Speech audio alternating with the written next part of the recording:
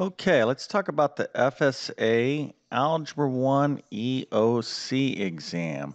So that's quite a title, and what this stands for, FSA is Florida Standards Assessment, and then the EOC is End of Course Exam. So if you're watching this video, I'm assuming you are a high school student in Florida, and obviously you're finishing up Algebra 1 and you're probably studying for the EOC. So that's this video here is directed towards those of you out there in this situation. And what we're going to do here is take a look at a practice problem, an Algebra 1 level practice problem that you should be able to handle pretty well if you expect to do, if you're fully prepared for the FSA Algebra 1 exam. So we'll get to this problem here in a second, but first I'm going to introduce myself. My name is John. I'm the founder of Tablet Class Math. I'm also a middle and high school math teacher, and over several years I've created many online math courses. And I've actually created an FSA Algebra 1 EOC prep course. Extremely comprehensive. I'm going to leave the link to that in the description of this video, but you can check that out afterwards. But let's get to this problem. So I have this right here. Now, I don't want to give you too many clues yet. Of course, I'm going to solve it. I'm going to give you an opportunity to figure this out, but I have this thing here. Okay, so of course, I'm going to give you some more hints, but I want to see if you can, those of you out there can recognize what this is. Okay, so this is something in algebra or in mathematics, okay, and I'd like you to solve this, okay, solve this. So you might want to go ahead and pause the video and do so. Now, for those of you that are not quite sure, I'm going to give you now a hint, okay? So if you don't want to hear the hint, pause the video, but if you need a little bit of a hint before I fully solve it, this is the hint, okay? So what are we talking about here? Well, we're talking about a system, all right? A system of equations. This is a big topic in Algebra 1, okay? Linear systems, actually. So I want you to solve for x and y, okay? X and y. Now, a little bit more of a clue, okay? So, of course, if you don't want to hear this, you know, if you figure you could solve this problem on your own, do so, okay?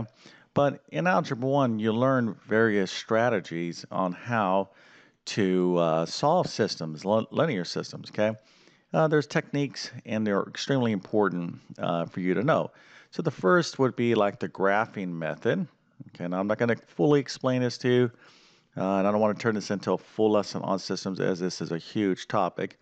Then you would have the substitution method and or the linear combination or elimination method. So you need to know all three, but conceptually you need to know what a system represents, okay? And then of course how to solve systems. So now, hopefully, all of this kind of has jogged your memory, and you're like, oh, okay, I remember this stuff.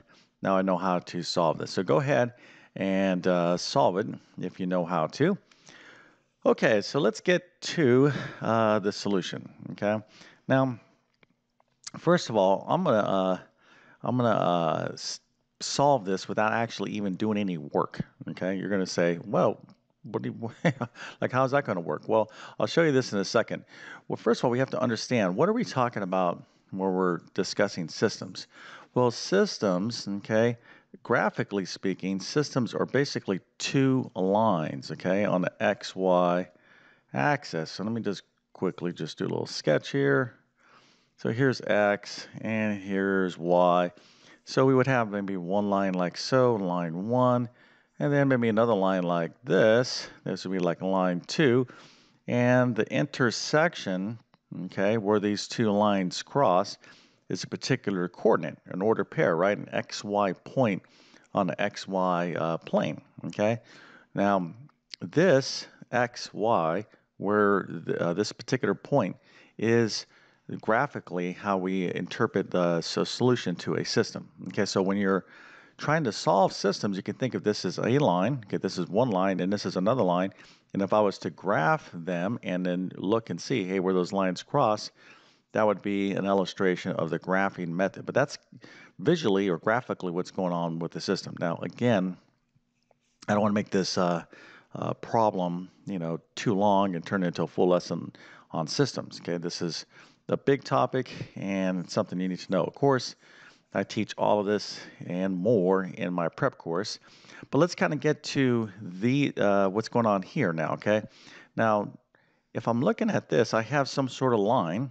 Okay, now this is the line y equals 2x plus 1, so it has a slope of 2, okay, and a y-intercept of 1. So it would maybe go through, well, it is going to go through the y-axis at 1, okay, and have a slope of 2. So maybe some, oops, that's not good. Maybe something like that, okay, would be, let's call this line 1. Now, let's take a look at this second line, okay. This second line also has a slope of 2, but has a different y-intercept. So what does that mean to you, okay? Well, hopefully you're saying, oh, this line, okay, is parallel. All right, this is going to go through, this first line is going to go through the y-axis at 1, and this second line is going to go through the y-axis at -5. So here's line 2, here's line 1, here's line 2. So the situation is what? Well, these lines are parallel. They're never going to cross. Okay, so what does that mean? Well, if lines never cross, when we're talking about linear systems, there is no solution. So here the answer is no solution. Okay, so the way you could have seen this is just notice that, hey, we're dealing with two lines. They have the same slope but different y-intercept. Excuse me.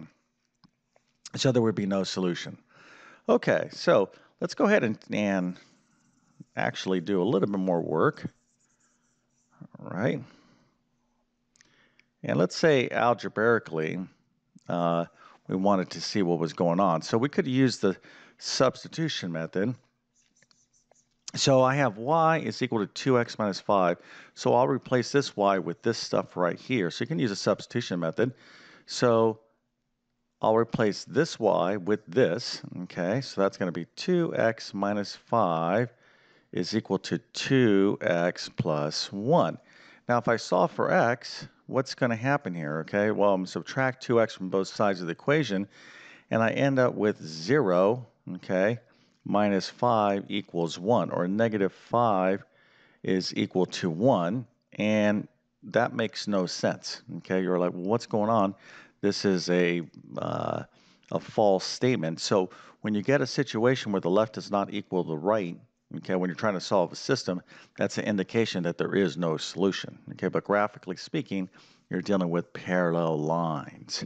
Okay, so just a little bit of a follow through on algebraically how to approach this problem. But again, you need to have a really big grasp on systems amongst a lot of other topics to be ready for the FSA Algebra 1 EOC. Okay, lots of material there. Quadratic equations, radical equations, rational equations, how to find the equation of lines, graph lines, etc., and of course systems. And there's a lot more topics with systems we can get into. So let's go and wrap up this video. Now, hopefully you got this problem right, so that's pretty cool if you did. Congratulations, but by no means is that validation that you're ready for the entire FSA Algebra 1 EOC. Okay, a lot of other topics. If you didn't get the problem right, don't panic. Okay, hopefully you have enough time to study.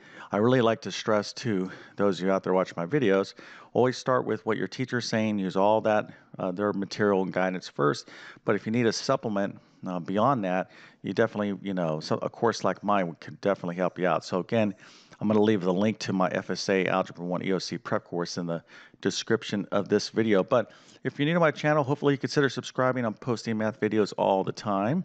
If you like this video, I'd definitely appreciate a thumbs up. And leave me some feedback. How do you like Algebra 1? It's a very, very important course, extremely important, because it really sets the foundation for the rest of your high school mathematics, okay? So even if you didn't like Algebra 1, it's important that you do what you have to do to, understand this course, okay? Because a lot of other things are going to be built on top of your understanding of Algebra 1. So very, very important.